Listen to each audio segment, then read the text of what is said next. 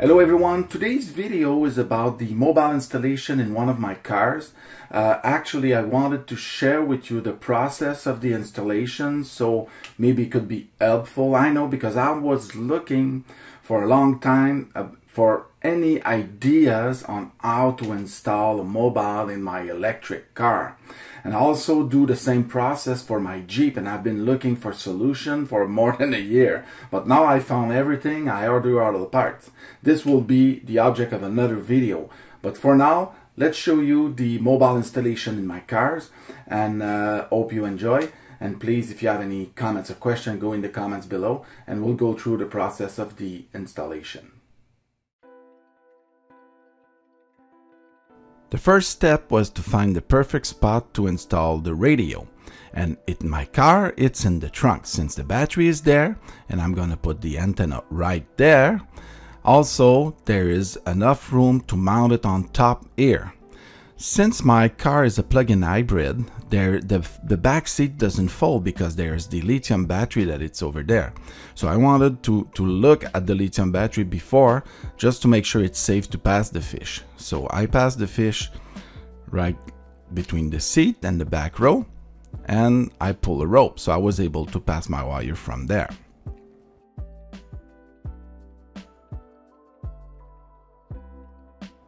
Unfortunately, all wires were too short because the radio is too far away to bring the wire in the front seat. Anyway, I pursued with my installation, installing the mobile bracket, and I ordered some more wire in the meanwhile.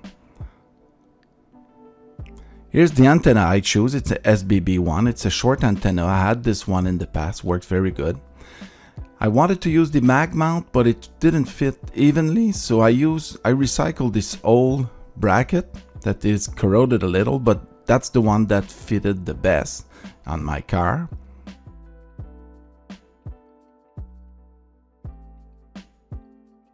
So I dismantle the bracket and start working on it, brushing it to remove the corrosion, and it turned out okay. Here's the result. Waited till it dried, then reassembled the thing.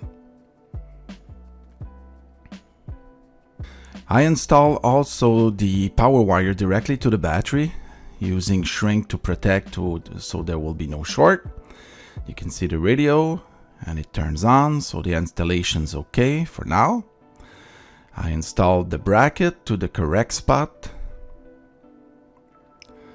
and it all went well. Everything's fine.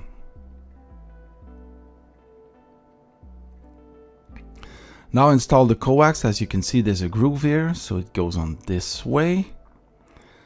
So I install the coax. The only problem is the coax is facing towards, so if it's raining or whatever, there is a shrink on the coax. So I wanted to make sure there's no corrosion, so I put some electrical liquid tape on it. You will see that at the end. Then install the antenna, so you need to adjust the bracket so the antenna will be straight. And that's it. The antenna's installed and it worked perfectly. It doesn't hit the car. There you go. The SWR is okay. It probably may be improved if I add a ground wire to the bracket. It's the same in the UHF. Unfortunately, I was unable to show you because my meter doesn't go there. I needed to use another meter. I used some automotive goop to stick the coax cable to run inside. You can see it goes into the groove, and the next day was very hard and everything is okay. So I use a plastic tool to pass the wire under the trim here. Always go in the bottom so no water will be introduced running through the wire. Then I pass my power cable, always using decent power pole so I can unplug and replug as I wish. Use some tie wrap, and here's the installation in the trunk is done. Now I use this Lidomount bracket. You will find all the parts links in the comments below. And this is used the seatbelt bolt, and it's very, very solid.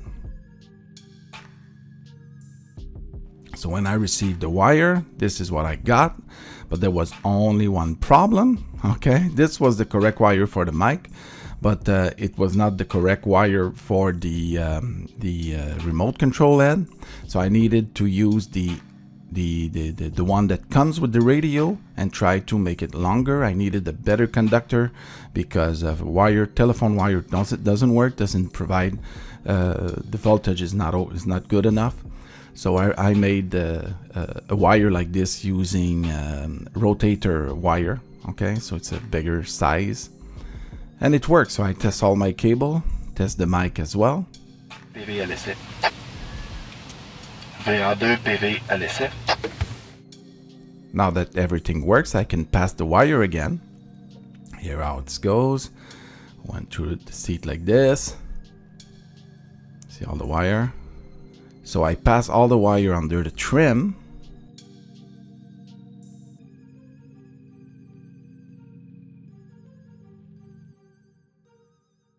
And here's the final result. You can see here the electrical liquid tape that I put on the shrink here to make sure there's no infiltration because it's facing toward. See the goop that dries out, everything is fine as well. Look at this. Very, very clean, like I like to do things. So if I put something in the trunk, there's no risk to hit the radio. The wire will pass between the seat and the back. And on the side, it's about 2-inch thick. Okay, the wire goes in and it goes right under the trim, up to the front, and it goes under the seat. It's an electrical seat. Okay, so it moves, so it goes under the rail, that's important, and then go into this trim here, go all around the center console to come out the other side, like this. On the bracket, everything is tie wrapped, and you can see that it goes to the radio. There's the final setup. I think it looks very good, and it's very solid. The mic goes under the seat as well, and it is tie wrapped to the seat belt buckles, so it won't fall in between the seat, and it goes into the center console.